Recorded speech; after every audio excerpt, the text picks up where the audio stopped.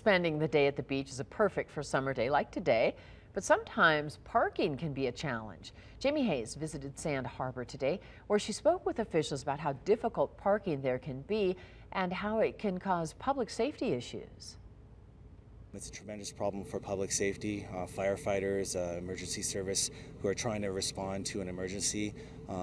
Getting through this area is extremely problematic for them. Before 8 a.m., cars are already lined up at Sand Harbor waiting for the gates to open. It does cause a lot of cars out on the highway before we open. But in just a few hours, the park will be closed again due to no parking spaces. On the weekend, we can fill up and close between 9 and 10.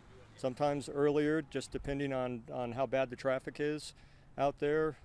During the week, it's usually a little bit later. This causes people to line up on the freeway waiting for the park to reopen, which causes a huge problem for public safety. Cars line up on a two-lane highway, sometimes all the way back to Incline or Hidden Beach, which can be like a 2 or 3 mile line of cars. Some people get very impatient and they'll make the unwise decision to go left of center and cross the double yellow and try to pass all the traffic. Which is illegal. It is against the law to both cross the center line to get around the traffic.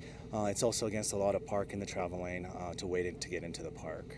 Last year, visitors were able to park in the boat ramp parking, but since there is more water this year, the boat ramp is back open, creating less parking spots for passenger vehicles. We have boats launched now, so that space is for boats, and we knew in the past that you could double park if you had kayak or a canoe or a paddleboard, but not this season. Officials say the best option is to either carpool or take the East Shore Express. After we close, there is a way to get in. You just got to go to Incline Village, jump on the shuttle, and then you can come on in. And try to come as early as possible. My sister came on a holiday weekend and they got here 8 o'clock and it was totally closed and backed up completely. So, yeah, you gotta get here early. Covering the story, Jamie Hayes, Channel 2 News.